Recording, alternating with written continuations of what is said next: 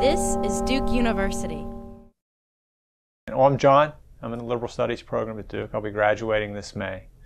And I knew that I wanted to be a part of Duke when I got stuck in the rain underneath a magnolia tree looking at Duke Chapel on Campus Drive. It's a beautiful place to learn and grow and blossom. I came here unsure of exactly what I wanted to do, and then I became interested in the way that how people live through political violence and what it means to be a victim of political violence.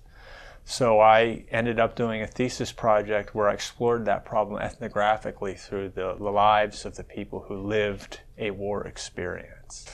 And so it was at Duke where that idea really began to germinate. And now I will be moving off to UNC Chapel Hill, an American Studies program, where I hope to continue to think about how our culture reinforces a perception of political violence that is probably not close to the truth for one who has lived and suffered in such an environment. What appealed to me about the Liberal Studies program is I had an opportunity to design my own curriculum and follow my curiosity and intellectual interests. And I wasn't restricted within a program that had core requirements and was forcing me to take courses that I necessarily didn't want to take. And so I took courses in photography, I took courses at the Center for Documentary Studies, the History Department, Public Policy, English Department, and that made all the difference for me. And for me, when I think of my Duke experience, that's exactly what I think of. I think of the opportunity